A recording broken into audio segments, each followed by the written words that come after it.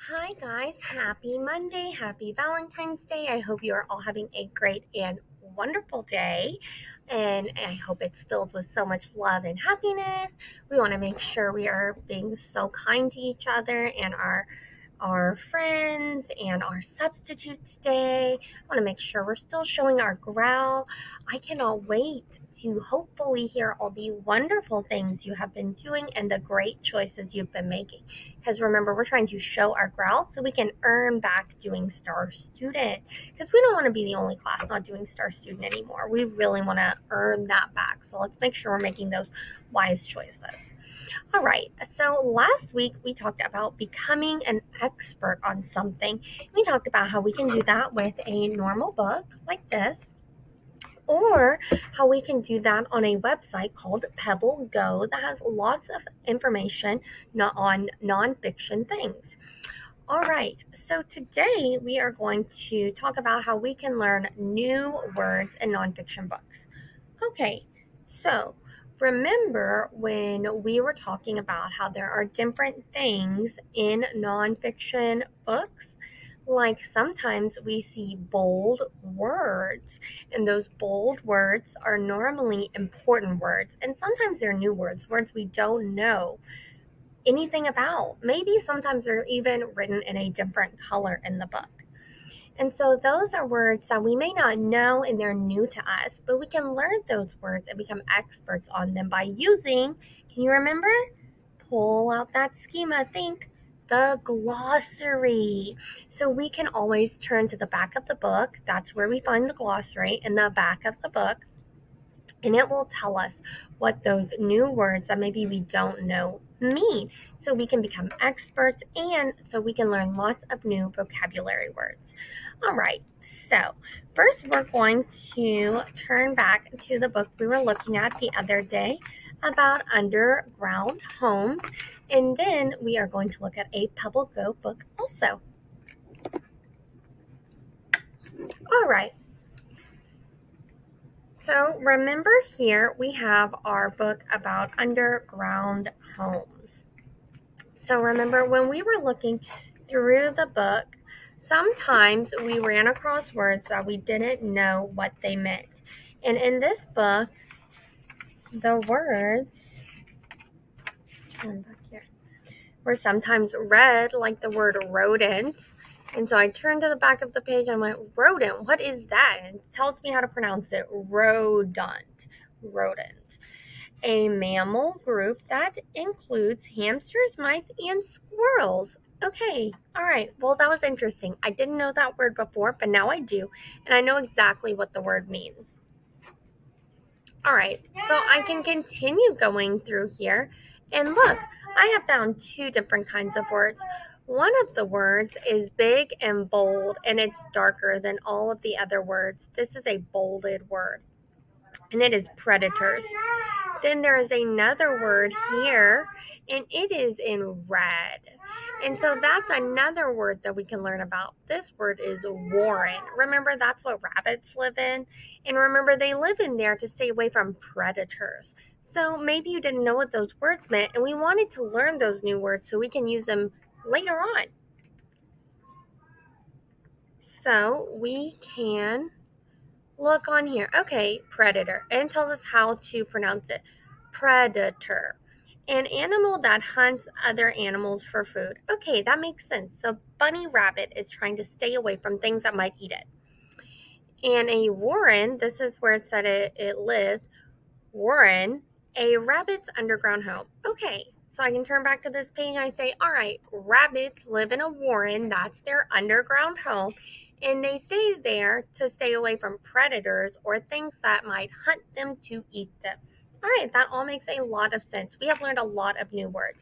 And if I continued reading this book, I could find lots and lots of words that are either red or bolded, and I can find those all in the glossary.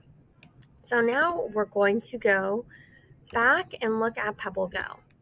All right, so in Pebble Go, remember there are not just things about insects and ladybugs, but there's lots and lots of information here.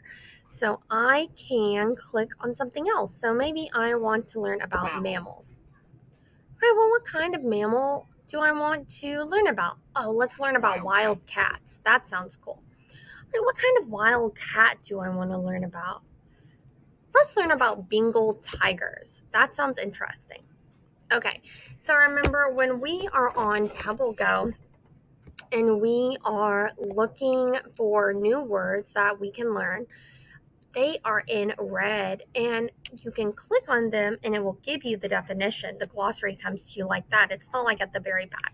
It says Bengal tigers are large wild cats. All right, well, what is a wild cat exactly?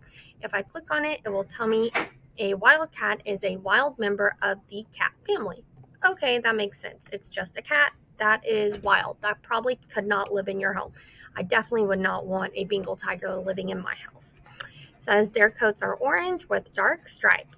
Males can weigh up to 500 pounds. Holy moly, that is very big. A tiger can be 6 feet long. That is taller than I am. And the tail adds another 3 feet. Oh my goodness, that is almost as tall as I am. So then I can learn about its habitat. So remember, you can also click on the little speaker and it'll read to you. It says most Bengal tigers are in India. I didn't know that. That's where you could find these tigers. So not here. They live in other parts of Asia too. That's a whole other continent away. Tigers live in rainforests and grasslands. They hide in tall grass. They quietly watch their prey. Okay, so they're hiding in this tall grass to catch something called prey. What is prey? I'm going to click on the word. It says prey is an animal hunted by another animal for food. It's the glossary definition. That's what the word prey means.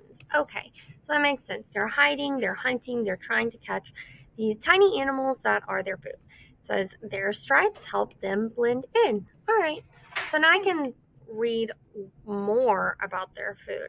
It says that tigers are carnivores. What does that mean? A carnivore is something that eats animals. Can be a plant or an animal.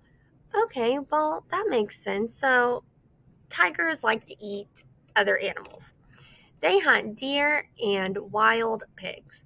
They eat buffalo and antelope too. So all of those are animals that are made of meat. So that makes them carnivores. They stalk. What does that mean? It means to hunt an animal quietly. Yeah, because they don't want the animal to run off. They want to make sure they get it. Their prey. Remember, we clicked on prey earlier. It was an animal hunted by another animal for food. Then they pounce. Tigers use their sharp claws or bite the neck of their prey. Oh, I remember. I learned that word. It's a new word for me, but I learned it, and it was an animal that gets eaten by another animal. I remember that. All right, so let's learn about the life cycle. It says a female tiger usually has 2 to 4 cubs. What is a cub? Is it talking about bears? Do they have bear? Oh no, it's a young tiger. Okay. The mother raises the cubs. There's that word again, but remember it's young tigers. And since the cubs, or the young tigers, stay with her for a few years, she teaches them to hunt. Bengal tigers can live for 10 years in the wild. All right, so here are some fun facts. Bengal tigers are also called Indian tigers. Remember, because they live in India. I remember reading about that, about their habitat. A female tiger is called a tigress. That's pretty cool. No two Bengal tigers have the same stripes. That is very awesome. And remember, if I wanted to read more, I could read about lions or Amur leopards that are also wild cats. So I learned lots of things. So guys, there are lots of ways to learn more words in nonfiction books. So we have glossaries both in the back of our book that lets us know information or definitions about the words that are bolded or dark, or maybe that are in a different color. And also we can see that on PebbleGo. If we just click on those red words, it'll tell us all about those words that maybe we didn't know, but now I know them. I learned so many new awesome words today, and I hope you did too. So if you are reading today and you are looking at a nonfiction book, I want you to make sure we are looking and trying to figure out what do those words mean so we can become experts and learn new words together. All right, guys, I will see you again very soon. Bye for now. Remember to be on your best behavior and have a very happy Valentine's Day.